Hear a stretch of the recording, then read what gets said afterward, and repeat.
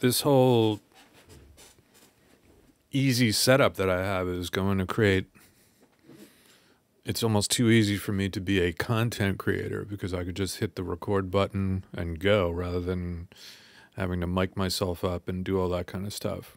I am at it here on Tuesday morning. Had a long session yesterday with the Lewitt microphone that I was talking about trying out at the end of my last video. The 440 Pure. It's really, so far, it's holding up. The only thing I can say about it is that it's unbelievably neutral. So if you're looking for a microphone that doesn't impose itself on your recording or the sound. I was recording a female vocal yesterday, and that was the one thing I was thinking about the whole time while I was hearing it play back, was that, like, it's not lifeless, because that would be saying that it doesn't sound good. It's just very true. There is no hype to it in any one direction. It's not super crispy, it's not warm, it's not scooped. Yet it's not flat and dull. The S's were like literally not even a thought. So that's a quick update on that. Then late last night, after I finished the session, I wound up, relaxing and perusing the internet, YouTube, of course. And someone made mention that my Sunday ranty video, where I said I was feeling a bit ranty, that got reacted to on another channel. And it took me a sec. Somebody turned me on to it. Somebody said it's check busy with bears. No, Busy Makes Bears. And I was like, what the hell is Busy Makes Bears? It was a misspelling. Busy Makes Beats was the guy. So I found it. And I got to admit, it was kind of funny to see a thumbnail with, a guy doing the whole shocked face thing, and then, like, my picture, a screenshot of my video behind him. He to his credit, he didn't give a horrible picture of me. He, like, took a good screenshot. I was happy with the angle, the lighting. I don't know what Busy's name is. I'm guessing it's Busy. Nice dude, seems. He did his reaction video to my 11-minute video, and somehow it was 38 minutes long or something like that.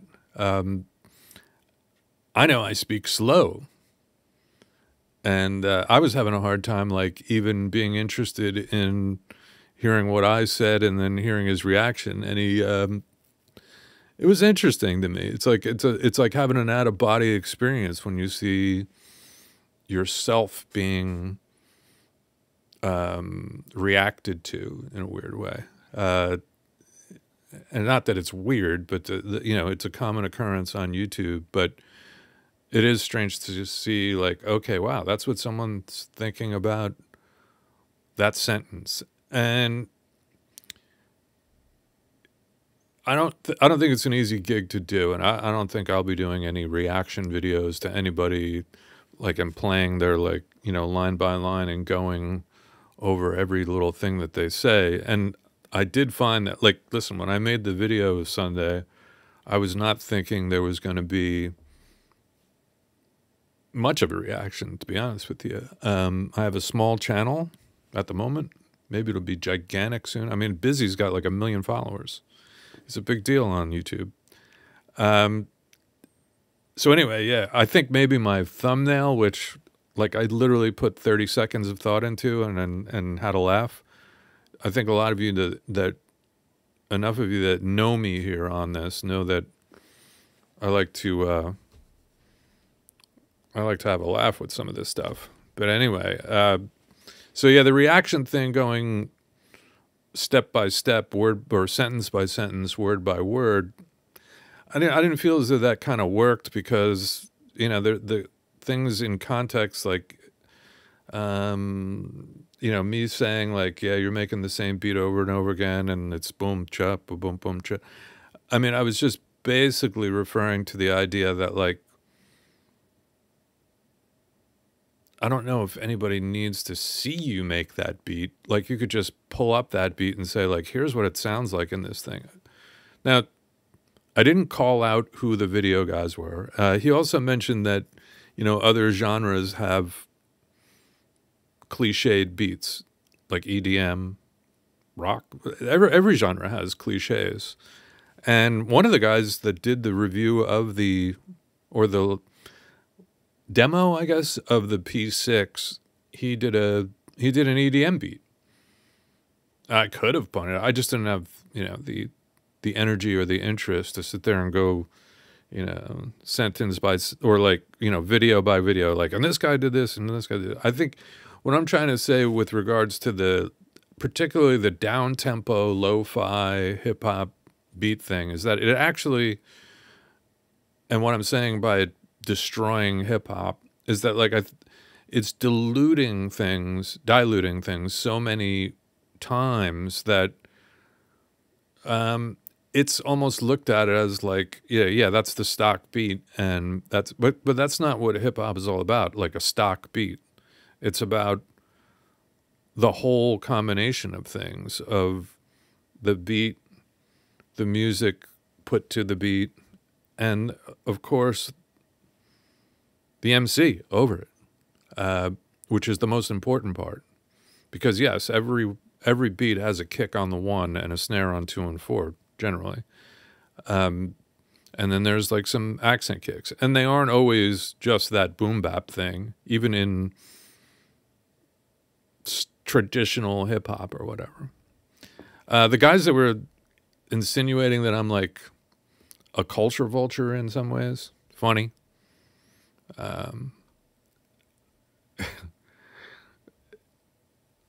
He also reacted to me saying something about AES, the guys that go to AES all wearing black clothing and everything. I mean, it's not true. And it's not because, like, you know, they're trying to avoid sweat marks or something. Like, when he went there, I was like, okay, this is, I was joking around about the idea that, you know. So then the AES thing, yeah, my complaints about the new gear, or like particularly like stuff like what Abbott is doing with what they're introducing, they are, I mean, in my opinion, they're just running out of ideas to sell us on this subscription plan with. And they're just, you know, hey, maybe enough guys will want stem extraction, click removal, noise removal. I get it. You got to stay in business. You got to, you know, keep the subs happening, keep people in the ecosystem of Avid, which I've been in. I've had an Avid system, if you want to consider that DigiDesign. I've had some form of a DigiDesign system since like 1996 with an Audio Media 3 card. So I've had my share of their little crumbs and cookies that they throw us here and there. And like I said, I mean, it's a great program. They're all great in a lot of in their own ways. Pro Tools has its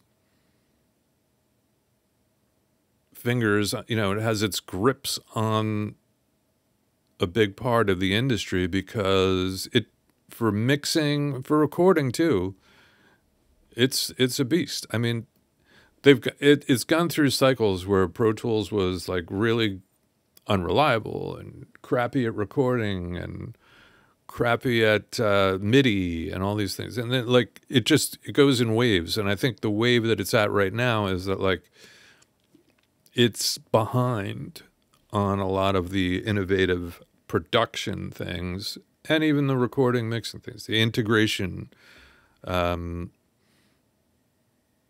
It's just quirky. I can get on Logic or Studio One and get jealous really quickly of like, hey, wait a minute, maybe I should be going this route. So let me get back to a little bit to the stems explanation. I was like, I don't care why anyone wants to use the stems, or if like that's a big important thing to you that you need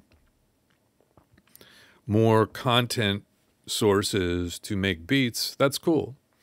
The whole thing overall is it's funny to me. I don't think he really understood or got into the understanding what I was talking about with regards to OBS and Pro Tools and having to deal with that integration. It's because I would like to do some demonstrations in OBS with Pro Tools and then with a USB microphone, which like that's a whole part of the conundrum with Pro Tools. I'm not going to watch every sentence that I say on these type of videos because in thinking that there's going to be a reaction to every sentence. And I hope that it's, you know, the videos that I do will be taken as trying to keep things positive or trying to inspire a little bit of like, hey, don't get caught up in the content creator thing that you have to watch these videos and think like, oh, that'll be it. That'll be the machine that I'll get that'll help me make a beat that will turn me into the next Jay Dilla. You could do it with what you have. It's fun to learn new things. That's why I was checking out the P6 video, is that I saw a couple of things come across where, you know, in your feed or whatever, there was enough of them. I don't know whether, I don't think Roland sends these things to everybody for reviews like some of the camera companies do that. But there were enough P6 demo review videos that came through my feed that where I said to myself, like, what is this, like a new thing? Maybe it's interesting, maybe it's fun. I went to a couple of video guys or content creator guys that I have seen do some decent things for me. And I took the bait, watched, had a little thought about it.